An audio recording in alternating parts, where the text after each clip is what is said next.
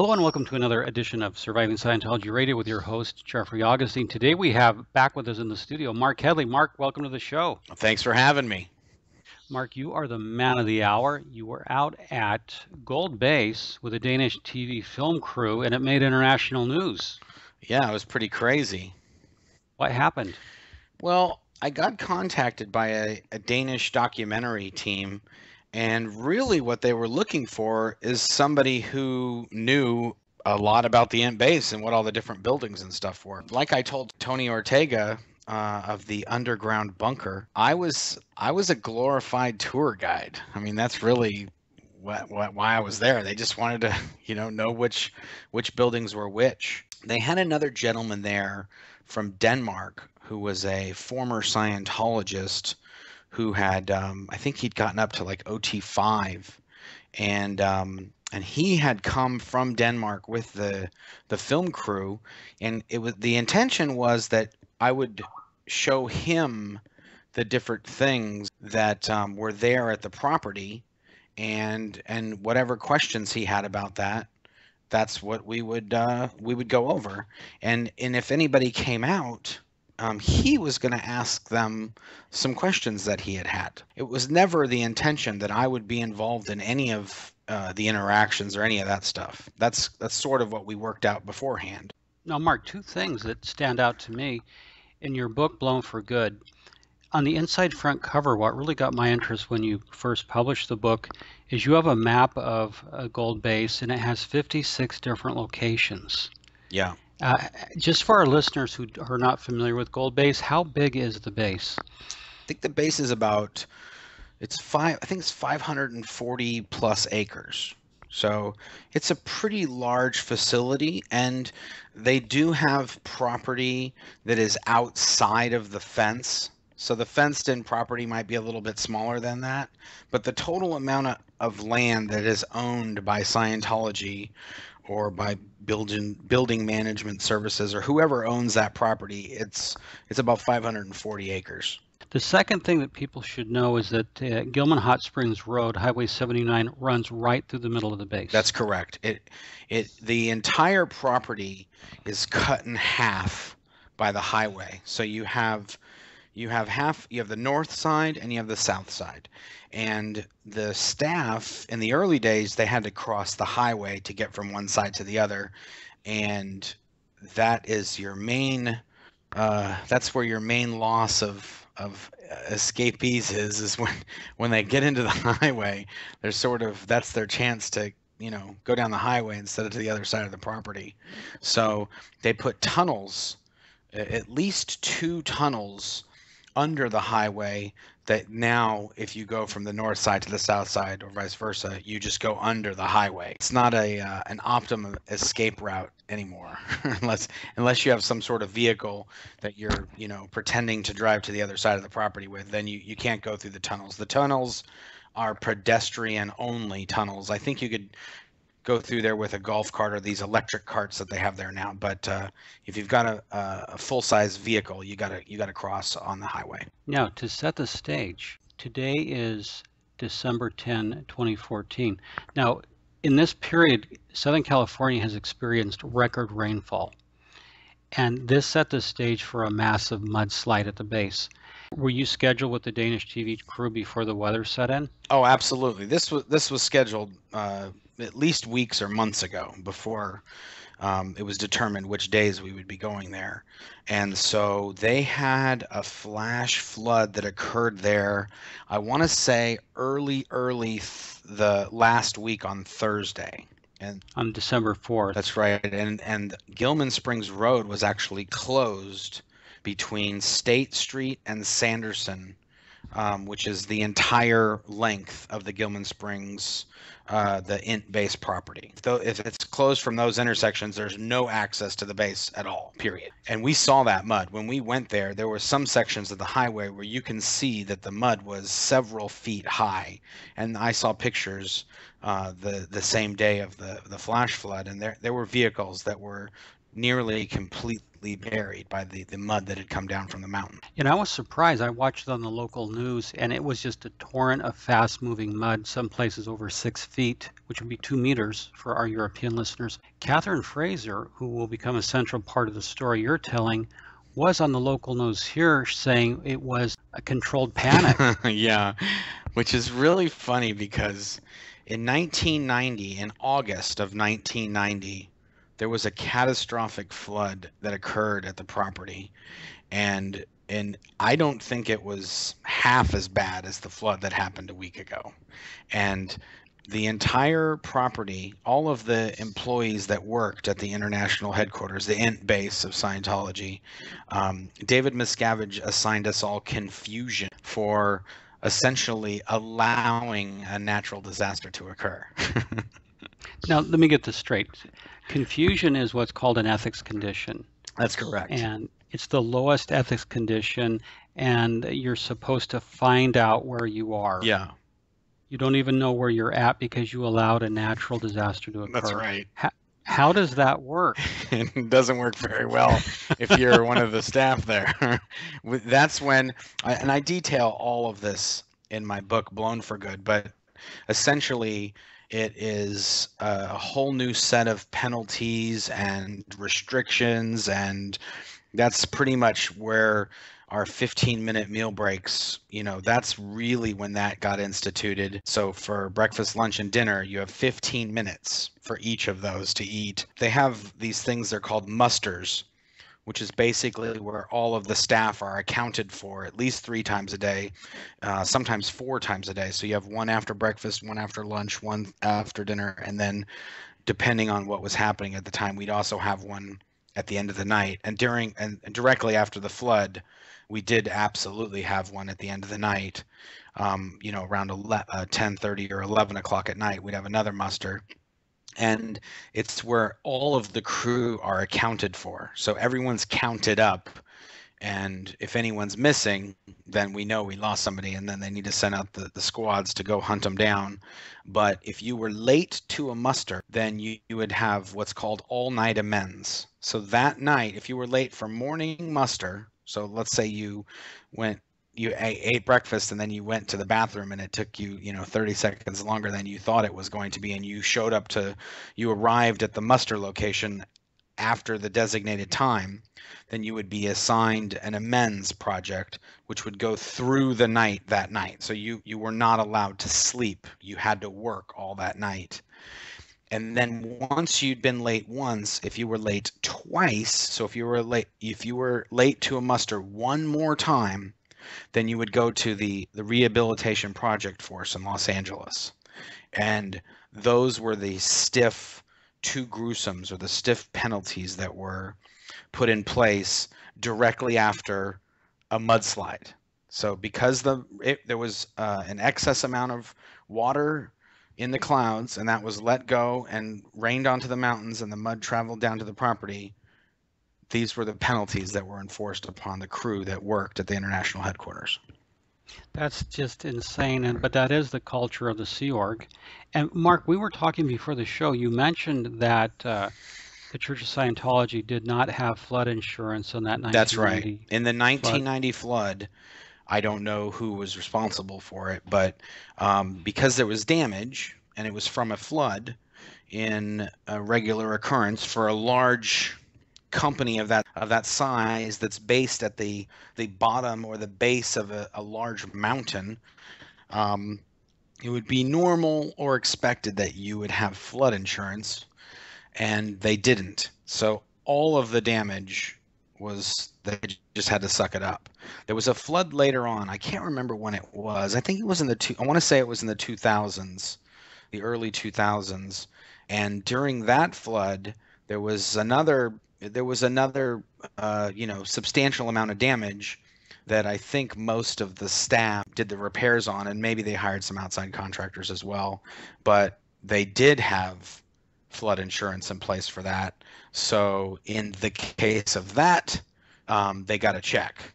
So I'm pretty sure that they would still have flood insurance in place, and they probably are making a claim to have the damage covered by the insurance. But so that's sort of the setup for us going to the property. So and when I met with the Danish crew the morning that we were going to go, I informed them that there had been a flood, and so they're probably the sides of the road are going to have mud on them, and it'll be, add a little bit of extra unplanned activity to our trip. Then what happened when you arrived? So when we arrived there, we parked a pretty long distance away from the main property, well outside of the gates, and mainly because there was huge stacks of mud on the sides of the road.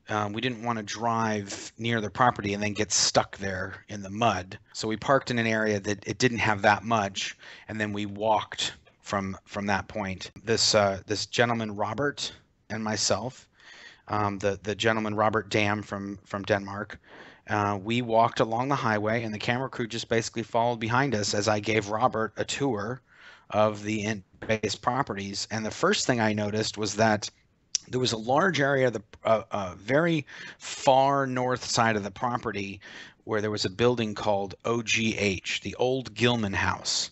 So it was where the gentleman who basically started the hot springs many decades ago, it was his house. So it was called the Old Gilman House. That's where, when I first got there in 1990, there wasn't a lot of staff housing on the property. And Old Gilman House is where mainly the security guards lived, and people that were thinking of leaving or had tried to leave or who had left and got recovered, that's where they slept. They kind of lived with the security guard. I think simply due to the fact that it was just more efficient for the security guards to just sleep where they always sleep, and then the people that are trying to escape just sleep with them. So, yes, I actually myself spent a few nights in OGH throughout the years, but that entire area, there was another little building near that called the Maintenance Man House, and then a few little other outbuildings. That entire area was bulldozed. It was just dirt. There was nothing there. There was a greenhouse that used to be there. There was the Old Gilman House, Maintenance Man's house. All that was just dirt. There was just nothing. So that was a pretty big surprise. So they basically erased that whole area of the property. Mark, that's interesting, because to me as a critic, Old Gilman House, as I've heard it reported, it's notorious as a place for the RPF. Lock people up in OGH, Old Gilman House. And just as the church got rid of the running circle after aerial photographs were produced, Yeah, it is possible that they're going to repurpose the land, but they want to get rid of evidence of the RPF. yeah. I mean, there was no. I mean, when I arrived there in 1990, the Old Gilman House was a death trap. So there was no good reason to keep it. It was, it was very. Even they had renovated it once or twice during the time that I was there, and even that, it was just, putting in new carpet and putting new coat of paint on the walls and doors and stuff like that. But I'm sure that the only permittable thing to do would be to drive a bulldozer through that place without having to spend millions and millions of dollars to get it up to code. And so the Old Gilman House is gone, and then you and Robert Dam proceed on. Yeah, so we continue to walk on. I showed them, basically every so many sections of fence. There's a little fence shaker, and I showed them all the floodlights and the barbed wire and the there's on the walls where there's no fence, they have these walls, and there's a little sensor wire that's about 4 or 5 inches off the wall, and if you trip that sets off the alarms. And I just showed them all that stuff. I showed them all of the cameras. There's just cameras here, there, and everywhere. I showed them the special system that they have to capture license plates that drive by, and these spotlights that they have, and these cameras that are focused right in the rear of vehicles, so when people yell as they're driving through the property, they can catch them at any one of the gates where these license plate cameras are. And then I showed them where the hole was, So that was definitely a question of Robert's, like, where's this hole building? And I showed him where the hole was and explained to them that David Miscavige had a piece of wood engraved that had a quote from some policy letter where it says, you know, man has dug himself into a hole and only Scientology can help them dig their way out. And that actual L. Ron Hubbard quote was engraved in a piece of wood that was hanging on the outside of the hole building. So that's actually how the hole got its name.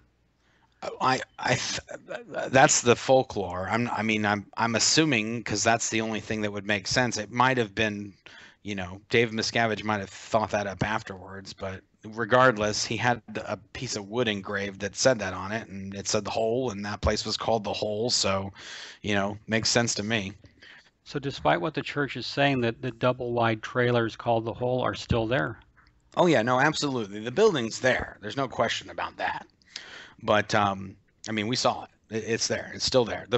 I'm sure that from what I could tell, it didn't look like there were bars on the windows, unless they moved the bars on the inside. But there wasn't any bars on the outside that I could see from the highway. Oh, and mind you, we're looking at all this from the highway, so we're not inside the property per se. We're just walking along the side of the highway, pointing these different buildings out. Mark, how damaged did the property look from the mudslide? I didn't see any significant damage down by the what's called the Cine Castle, which is more on the west side of the property. There was definitely mud that had come across, and it looked like it had just, if anything, had covered up some landscaping or maybe some sprinkler heads. But other than that, it didn't seem like too much. As we made our way up towards the center of the property, I saw an individual drive up in a van, and he had a camera in his hand, and he was running into the Golden Era Productions administrative building. And the guy that was carrying the camera was one of my best buddies when I used to work there, a guy by the name of Kevin McHenry. And I said, "Hey, Kevin, hey, when are you guys coming out here?" And so he ran into the administrative building, and then I told the Danish guy, I said, "Okay, so they know we're here, and they're working something out, because he just ran inside with the camera, and I've seen him, specifically him, come out in the past when people had been there and with the camera and the whole drill." So at that point, we knew something was possibly going to happen. Now, Mark, let me interject. Yeah. Robert Dam has been very well known to Scientology critics for a long time, and he's been working to expose the church for a long time. His website for listeners who want to follow this is robertdam-cos.dk. So they know you, the church knows you, and the church knows Robert Dam. Yeah, and he wrote a book. I think it was published, I want to say it was in 2011. Correct. On his experiences in Scientology, and he got out, and his wife got out, and he has two daughters as well that used to go to Scientology schools and so on, and they left with him. So he was lucky enough to have his whole family leave when he himself decided that he was no longer going to, be a member of Scientology. Oh, indeed, very fortunate to have his family leave. So you and Robert are proceeding that the church knows you're walking down the road. Yeah, at this point we know that. I know that it's known that we're there because I see him run in with the camera, and he runs into the building. Okay, so we make our way toward the other end of the property. So we're now near what's called the villas, which are the RTC buildings where David Miscavige lives, where his personal quarters are. And they've erected a huge wall between the highway and these villas, so that you can't see the villas at all from the highway. You can barely see the roof on one of the villas from the highway. But other than that, the sound and all visibility is blocked from the highway of the RTC villas.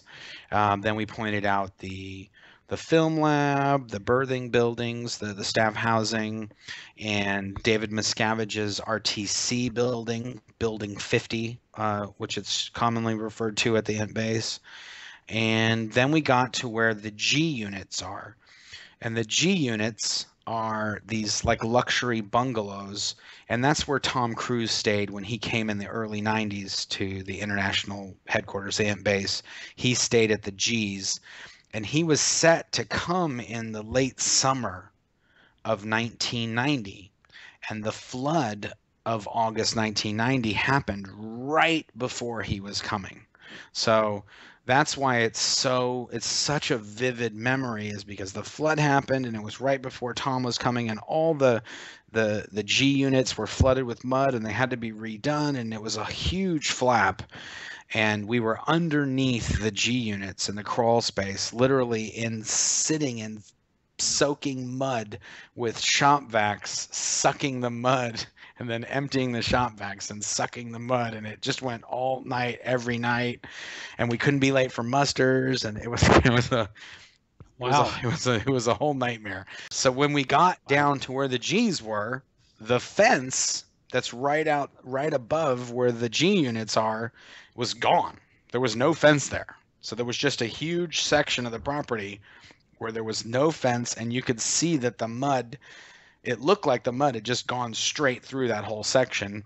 And they had two really heavy-duty bulldozers there that were moving, massive amounts of mud on the north side of the highway, and then moving mud on the south side of the highway where the G's were. And they were driving in and out of that section where there was no fence. And then right after that empty fence section was the G units, was the actual the vehicle gate that leads into the property right where the G units are.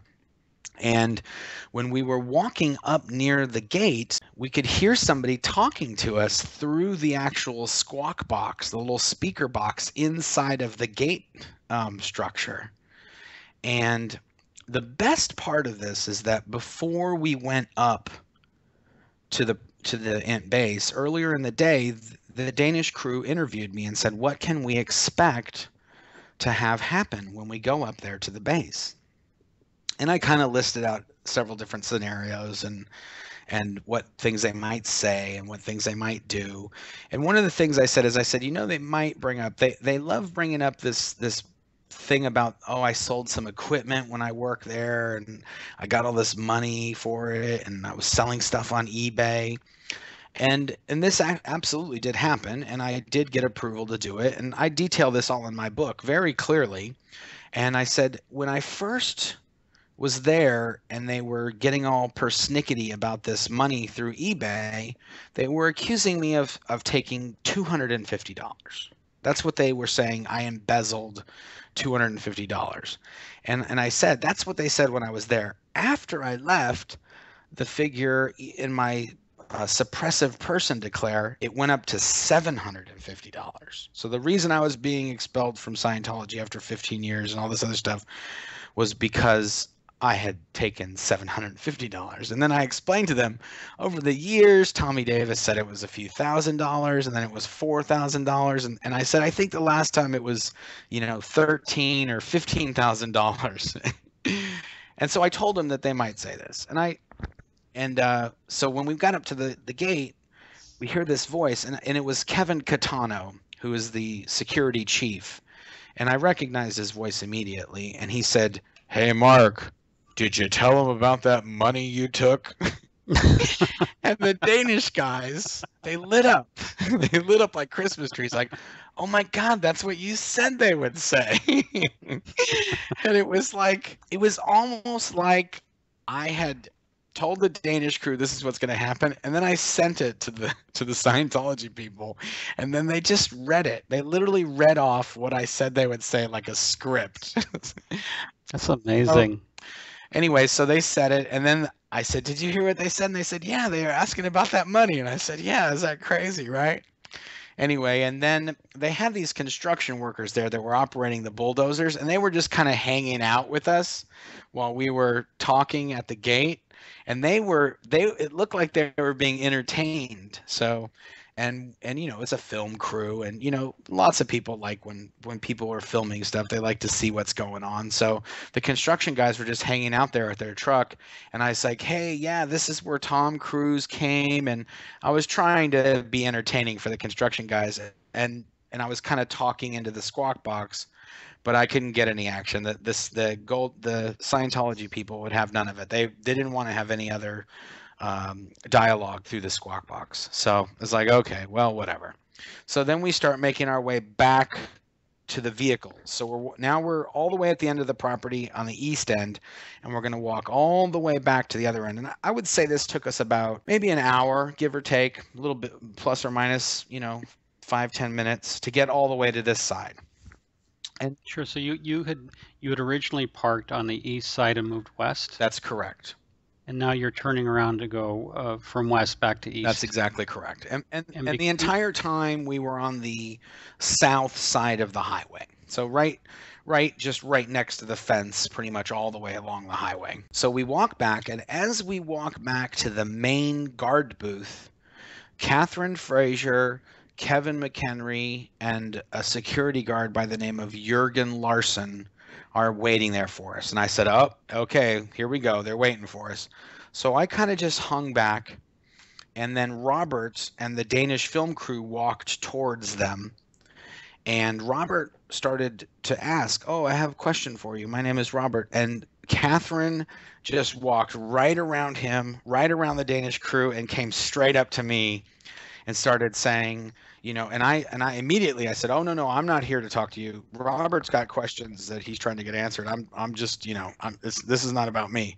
And she's like, oh, no, we wanted to give you a message. And that's when the shouting started. Oh, you were never a high position, which was another one of the things that I told the Danish crew that she might say.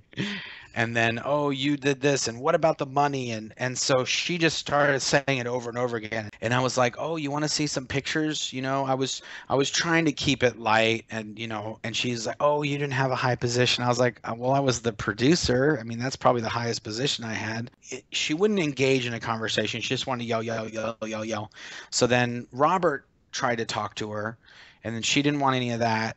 And so then they basically kind of just videoed us. Kevin McHenry had a video camera, and then Jurgen had a little handy cam, and he had like a little parabolic microphone, like one of these.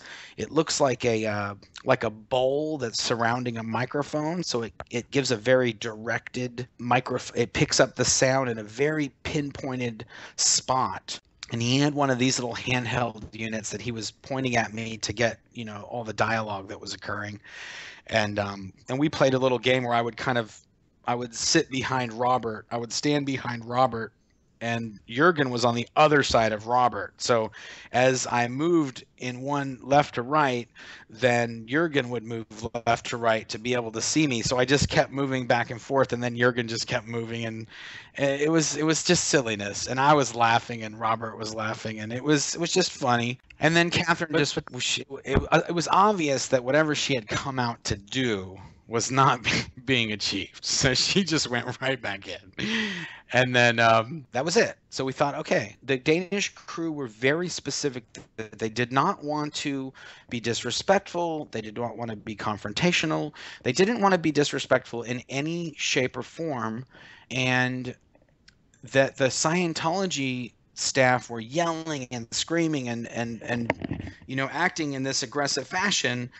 They wanted to make sure it was not because of anything that they had done. So at this point, we were very satisfied that we had been respectful. We had been cordial. We just were walking along the property, pointing out different buildings. They engaged me at the gate. Okay, fine. I talked back, but then they didn't talk back again. So we were good. And so then as Catherine and Jurgen and Kevin McHenry walked inside the property, I said, okay, see you later, guys. See you later, Kevin.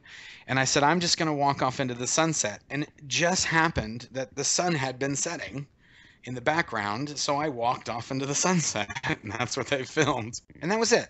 The crew, it got a little darker. The crew caught up to me, and they were like, okay, cool, we're done. We're good. And okay, let's walk back to the vehicles. That was it. It was done. The whole day was done. And there was nothing, there was no more shooting. It was just like, okay, we're just going to walk back to the vehicles.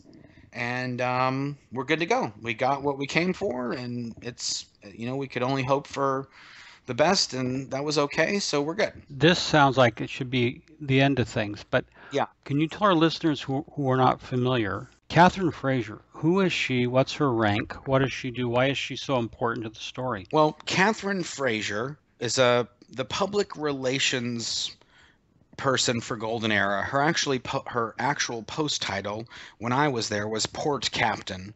It's called the Sea Organization. So the person who's in charge of public relations is the port captain, as if you were on a ship and there needed to be some sort of interaction with the port that you were in.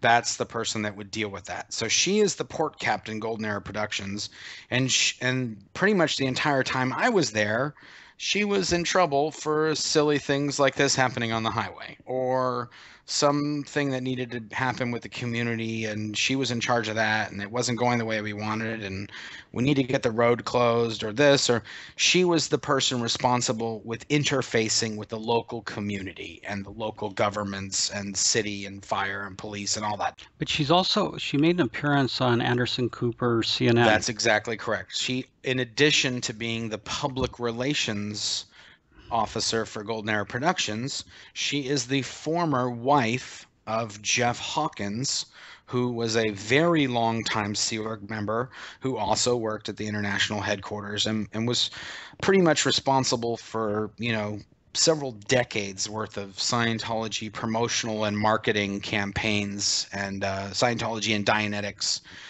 campaigns that were run all the way back to, I think, the late 70s and 80s, all the way up until the 2000s. Catherine Fraser is a high visibility Sea Org member.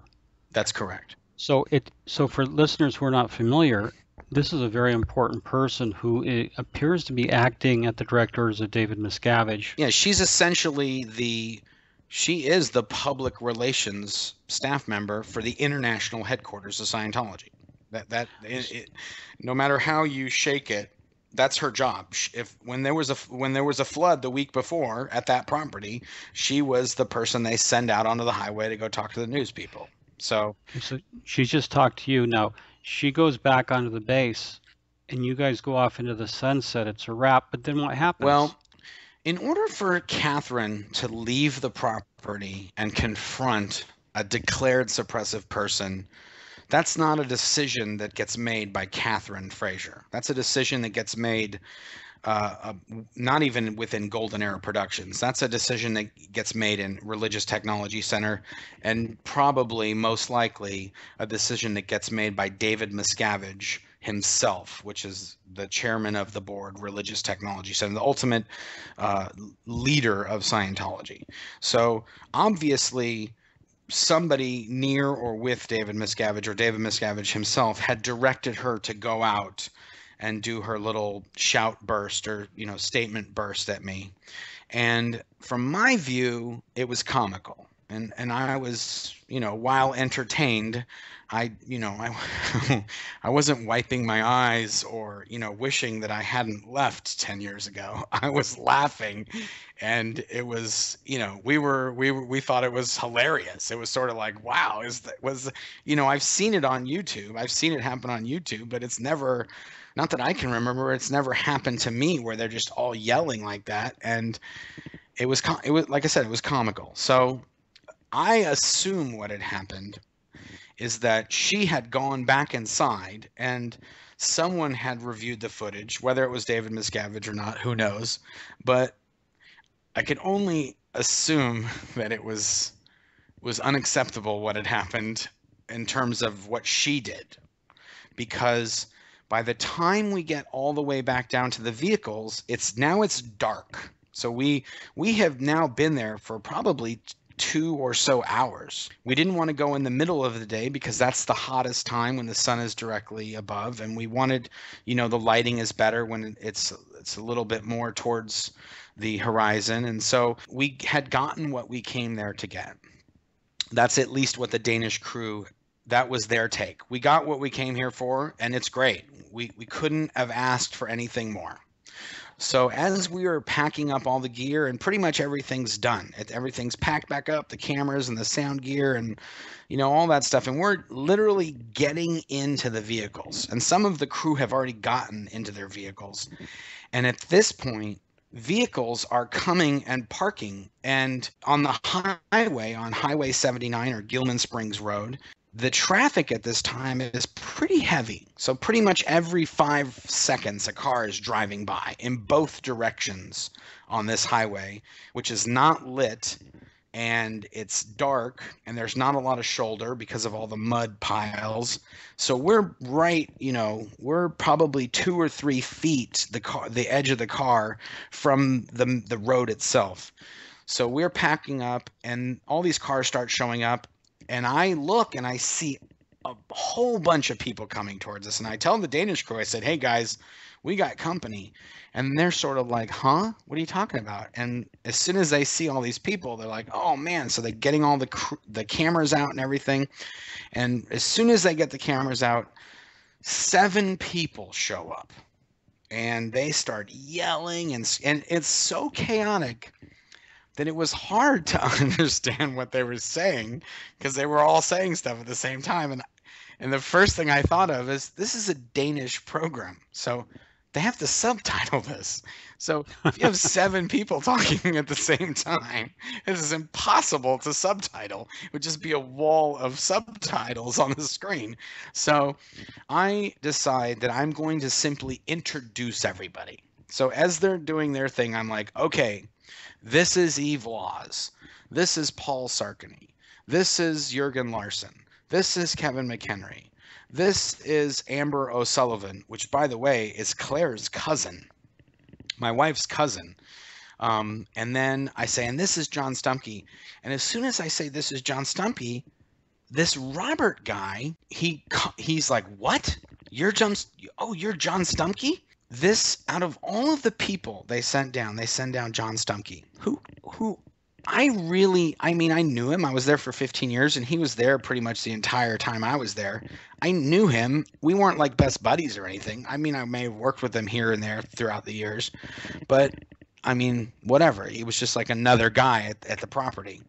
But to Robert had gone to Clearwater, and he was being interrogated by 2 staff in RTC, and one of these staff was John Stumpke, who at the time was an RTC Master at Arms, or MAA, in Clearwater. The fact that this John Stumpke guy was also written about in my book, because he's one of the individuals who is involved in this incident when he was also a staff member in RTC, where he chases us around on these motorcycles, and we're sort of like supposed to like march or run at night in front of these by the light of the headlights of the motorcycle. And so he was this. So I had this experience with him, and I had written about it in my book. And this Robert guy had an experience with him, and had also written about him in his book. At this point, it's the Danish crew are losing their minds, because they had also interviewed Robert, and he had also talked about John Stumpke. And now they're yelling and they're screaming.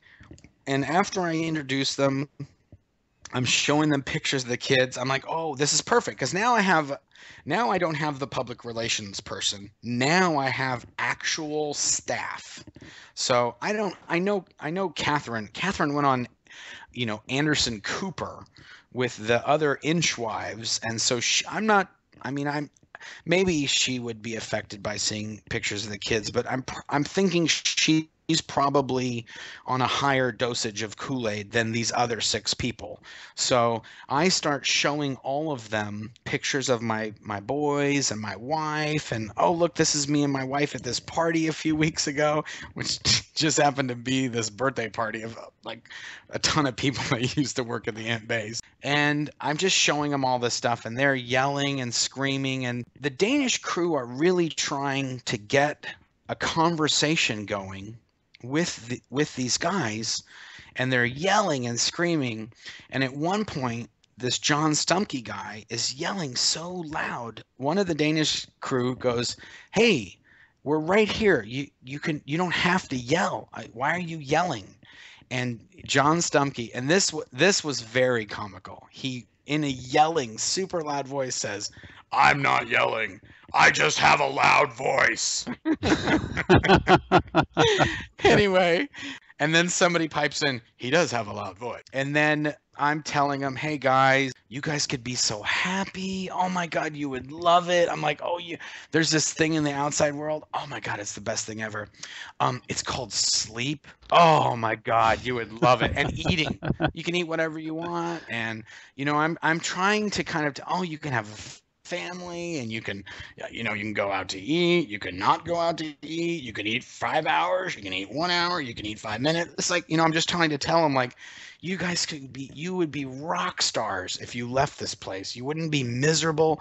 And at this point I would say, "Oh, you would be so happy." And they're yelling, "We are happy. We are happy." They're like yelling angrily that they're happy at us. And Yeah. and anyway, so this goes on for a few minutes. And once the Danish crew sort of engaged them, then I kind of just went off on the side. And that's when I was just going around to the different crew like, "Dude, hey, Paul." There's this guy, Paul Sarkany, who we all knew as Shark. And I was like, "Dude, Paul, Shark, dude, what's up, man?" I was like, "Dude, I missed you, man. You're so awesome." I was like, "Dude, come on, man. Just get in the car with me. We can get out of here, dude. Come on, man. This is awesome." And I was sort of going around to all the different guys and trying to engage and have a conversation with them. And while the Danish crew had engaged Catherine and a few of the other people, and then Catherine started yelling again, and we just wanted to give a message to Mark. And I think some of that's in the videos that I ended up, at one point I was just kind of standing there. So I was like, "You know what? I should be videoing this, because otherwise I'm not going to have this, because no one else is videoing except for the Danish crew and the gold guys, and I'm pretty sure I'm not going to get any footage from the gold guys." So that's when I whipped out my phone and I got a few little 1 minute or 30-second segments or whatever. But when I had the last video that I was getting, there's I think he's a Riverside sheriff's deputy who had kind of just showed up and walked up, and no one had noticed him at all. He just, because there was so much traffic on the highway and all this screaming and yelling and lights and cameras, and it looked like someone was having a camera war on the side of a highway in the middle of the night, and they were all yelling at each other. It was the most bizarre scene that you'd ever seen. So I guess this sheriff's deputy is Stark. So I couldn't tell, what was he, San Jacinto, Hemet, Riverside, CHP? I don't know what he was, but he looked like a sheriff. He walks up and he's basically like, "Hey, what the hell's going on?" And then he kind of is like trying to settle it down. And then Catherine pipes up again. And then that's it. It was like, "No, hey, that's enough. Golden era guys, you go this way. And you guys, carry on with whatever you're doing." And at that point, they all shut up. And they all scuttled off of the cars and drove off. It was like, as soon as the cops came, he was literally like their kryptonite. As soon as he showed up, they stopped yelling. They stopped. It's just like, "Oops, we're busted. We're out of here." And that's it. And they scuttled off. And that was pretty much it. And we sat there and we probably videoed for another 15, 20 minutes on the side of the road. And it was sort of just like a recap of like, wow, we had talked earlier that certain things could happen, and all those things sort of happened. And then we went over this insane coincidence of the John Stumkey aspect of things, which to me, it was like kismet. How could John Stumkey, who I had a very little interaction with, except for that one thing, which I just happened to write about in my book, and have a similar thing with this guy from Denmark from 20 years ago, and they send him to the highway. It was just one of those things, and John Stumkey had no idea who this Robert guy was. Yeah, of all people, Mark. And, there is a certain surreality. I tell people, journalists who ask, you have to understand that Scientology is surreal. And surreal events can attend it so that John Stumkey shows up of all people, right? Yeah. And I got to tell you, Mark, okay, I appreciate you telling us what happened there, at the actual event. I think what was shocking, I get up the next morning, right? Karen and I are here having coffee. I get on my computer and I said to Karen, "Oh my God, they're at it again. The church is at it again. What the hell are they doing?" Because to us, it looks insane.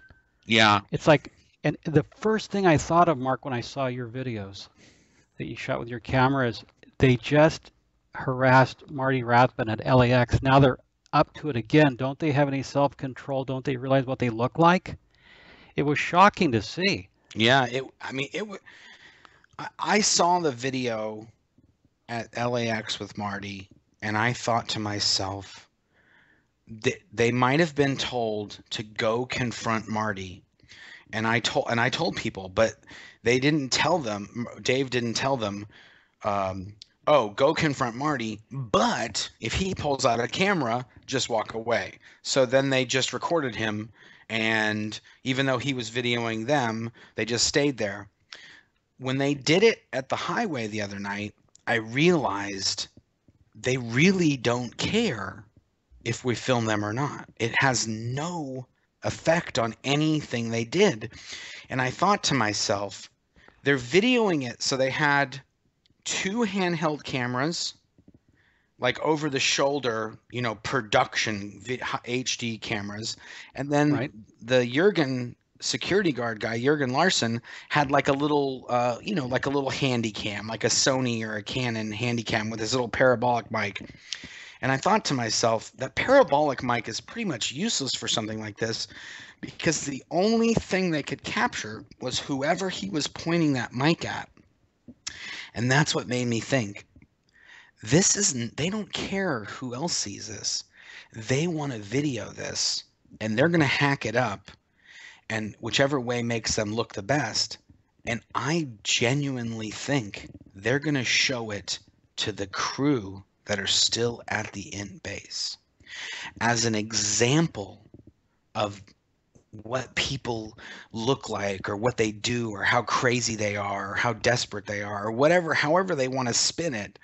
Like, don't leave, otherwise you'll end up like this.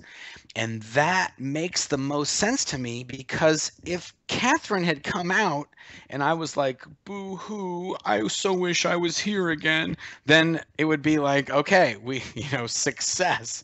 But because I was sort of like, hey, Catherine, way to go, that was pretty lame, and I'm just laughing, and, it's just insanity, then it was 100% useless to them, because you can't show that to the crew and they're like, oh yeah, I got a family and I got companies and I got a house and I had in and out twice this week, and like, that's not a good video to show the crew as a reason not to escape. So that's the only scenario that makes any of this make sense. And I know that's sort of like the one thing you don't try to do is make sense of anything that Scientology does.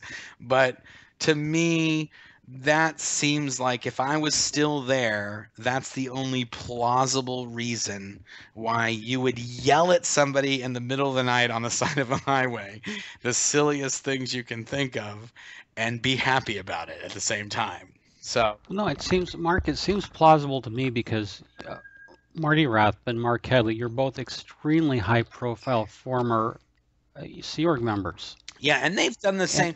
They've done this before. This is not a new thing. They did the same thing to Mike Rinder, at least on one or two occasions, down in Clearwater. And they brought his brother. I want to say it was his brother and his wife, and his brother, wife, and daughter. I can't remember exactly who it was, but they did a very similar thing with him at like a doctor's office or something down in Florida. Yeah, that was with Jim Lynch, where they tried to say that he abandoned them. Yeah, so they've done this before, and there's some reason that they do it. And I just think because the footage has never gone public, obviously they're not using it. They're not using it for their websites. They're not using it for anything that's outward facing.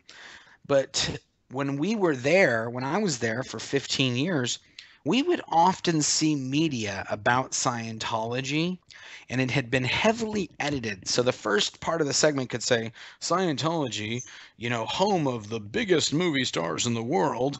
And then the next scene could be often, filled with controversy because they believe in space aliens. Well, they cut it as soon as it says, Scientology, home of many movie stars. That's when it cuts, and then they cut to the next clip that might have a 10-second soundbite that's good, and then they string those together, and then when you're there, you think, oh man, the Scientology is the bomb. They're talking about it on E, they're talking about it on the TV, they're talking about it on Entertainment Tonight, and oh my God, Tom Cruise is the biggest movie star in the world, and he's totally awesome. They have this little PR spin machine that makes the internal staff, they really do think that they are the bomb. And that is one of the things that I told them when they were leaving, was like, you guys are part of the fastest shrinking cult in the world. Not that, because they were, we're the fastest growing religion. I was like, no, you're the fastest shrinking cult in the world. And they were like, what? No, but that's the only thing I can think of that it would make sense. And even that is a stretch, because the last thing you want to do is show somebody who was there who's left. I mean, I don't know how any of the stuff they shot with me, I mean, I'm pretty much laughing the entire time. So I don't know how they could shoot that or edit that to show somebody that wouldn't just be like, he pretty much looks like he's laughing at you guys. Like, that was not a good show. Well, they could, if it didn't come out the way they wanted, they would hire some actor to play you. Well, people know what I look like. And that's the craziest thing about all this, is that most of the people that were there at the base, they know me. And I'm pretty sure you could ask most of the people that know me now and that were at the Int Base when I was there at the same time, I'm pretty much the same guy. I'm not, I didn't go through some, massive transformation after I left. I'm pretty much the same guy I was when I was there, and I act the same and I talk the same, and I'm not as skinny. I mean, I will admit that. I'll be the first to admit I do eat a little bit more than I ate when I was working there, and I probably, exercise a little less and sleep a little more. But the personality and, my general demeanor is pretty much the same. So when they see me, they can see, oh, it's the same dude who was here before. And that's the other thing. John Stumke, when I saw him, he's the same dude he was when I was there too. He's a bit of a dick. So it's like, okay, he's the same guy. He hasn't changed either. To me, it was a home run. It was a grand slam. It was a touch. It couldn't have gone more.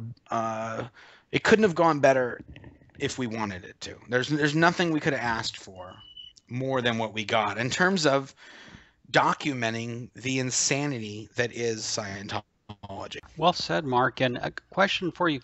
What do you think the fallout or aftermath is for the Sea Org members who were involved? I don't know. It's hard to say, because they're trying to this is the craziest part. They're trying to spin it that's wonderful there. It's like Disneyland, and they're all happy and they love it. And so then they get sent out on the highway, and you got to wonder if they're like, they go back and it's like, you guys suck. You totally didn't do what I say. That's it. Beans and rice for the next 3 months. It's like they went out on the highway to try and sell how awesome it is there and how happy they are. And because they couldn't do that, now they're miserable. So I don't know. It's when I was there, and I was telling somebody this yesterday, when I was there, that's how they treated each other. This yelling and screaming and this craziness, that's how they do. That's how they interact with each other. Dave will literally say, go down there and get him to confess his crimes. And you'll have 20 people yelling at somebody. What are your crimes? What did you do? We know you've been up to no good. What did you? And that's sort of what goes on in the hole. That's the day-to-day activities of the whole, is people trying to get other people to confess the shit that they've done when they might not have done anything. But Dave's got a hair and he thinks that, hey, I don't like this guy and I want to know what's up with him, and you go find out. You do the dirty work, you dig it out of him, and then you tell me what he did. So, and you can ask, Mike Rinder or, any of these people that have been there, and they'll tell you, yeah, that's pretty much what goes on.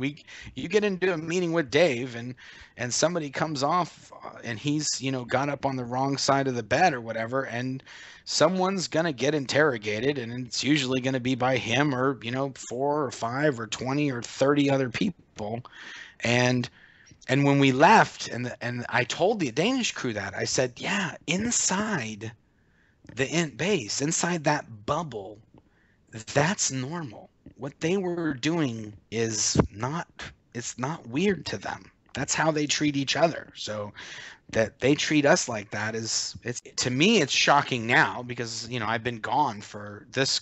In a month, it will be my 10-year anniversary from escaping from the Int Base. So it's definitely odd to me now, but when I think back on my experiences there, some of those same people yelled at me before. It's just so strange, Mark, that the church doesn't see, that base crew doesn't see, that this abusive conduct, this yelling, surly, angry, trying to find your crimes, that's what defines it as a cult. But when you're inside, you don't see it. You can't see it. Yeah, and that's what I was, and literally that's what I was trying to explain to them when we were on the highway. I was like, you guys are in a bubble, man. If you got outside, and even then they're yelling me, we do live outside. What are you talking about? And you're just like, you don't. I'm trying to explain. Yeah, remember, Catherine Fraser saying that we do live outside every day. Yeah. Well, you might go outside every day, but yeah, you're not living outside of that bubble. If you live, and that's the craziest thing of all. If those people, if they were just drop shipped to anywhere in the United States and allowed to live in just whatever town you pick and live for a month, they would never go back there. They would be like, oh my God, this is the real world, because they sell this story that everyone's a criminal. There's crime on every street corner. Everyone's evil, and the psychiatrists run everything, and they're in cahoots with the bankers and the pharmaceutical companies, and they paint this picture like, oh my God, you can't walk down the street without getting raped, mugged, and bankrupt, and then you go in the outside world and you're like, not really. I mean, in the time that I've been away from the property, in 10 years, I can tell you that not one single person has treated me like any of the people at that Int Base treat each other. Not one single person. I mean, obviously I've had disagreements or arguments or, differences of opinion on things, but there's no one who's been yelling at me, screaming at me, who's pretty much made me think that they are out to get me. There's no one like that in the real world that acts like that. So that's the sort of thing that they haven't experienced it. So even though they say, oh, we're happy here, oh, it's just part of that's the brainwashing or the conditioning or the Kool-Aid or whatever you want to call it, that if they don't have that thing to compare it to, if they did, they would never go back. Leap that you have to make is you have to think, oh my God, I'm going to do this, I'm going to leave. And only once you leave do you realize, oh my God, these guys have no power over me. And that was the other thing that the Robert guy had said, is he said that if he was still in Scientology and they had done that to him, he might have just agreed and said, you're right, I'm sorry, da da da da da. And I think I might have done the same thing if I was still there and they did that. But because I've been gone and because I'm out of that bubble, all of these things that they do, it has zero effect on me. Like, it literally, it does nothing. It's almost like they weren't even there. It's that ineffectual. now that I've lived outside of that world for so long. That's a very powerful insight. They no longer have a hold on you. Marc, I think what you did so well in your book, Blown for Good, Behind the Iron Curtain of Scientology, you gave the world a very rare glimpse into a culture that is hard to understand, that's insular, that's difficult, that has been compared to North Korea. And your book certainly was very successful for that reason. I remember on Xenu.net years ago, before you wrote your book, when you posted the story Musical Chairs. Yes. It was just shocking. It was just shocking. It sent shockwaves to the critical community and through the media. And I highly recommend Blown for Good to anyone by Marc Headley. Marc, it's been a pleasure having you on the radio today. I'm going to end by asking you one question you get asked a lot, but I still have to ask it. Your next book, when? When I get some time. I mean, I've pretty much written it for the most part. I've got to, this is the craziest part. I've been done with this book about 5 times and more stuff happens. The book is about, it picks up right when I left Scientology and Claire escaped, and now we're together, and now we've escaped from Scientology and we're starting our life, and it documents and details out all of the insanity which has ensued now that we've left what they tried to do to us. And if you think what happened when we was there was bad, now that we've left, it's even crazier. And what's happened is every time I pretty much think that it's over, another person calls me, another significant person in the history of Scientology contacts me, and then this leads to additional events. And unfortunately, some of these events which are unfolding, they haven't yet unfolded, and they are going to occur throughout 2015, and they will be monumental insanity for Scientology. So those things sort of have to happen in order for the book to come to a close. And I wrote this on Tony Ortega's blog in the comment section today, but Scientology is infatuated with rewriting the past, and my interests and intentions are to change their future. And that's what this next book is going to basically detail out, and it's going to cover. Well, Marc Headley, you certainly have everyone's attention, and I very much appreciate you being here today with us on Surviving Scientology Radio. As always, we'll be in very good touch.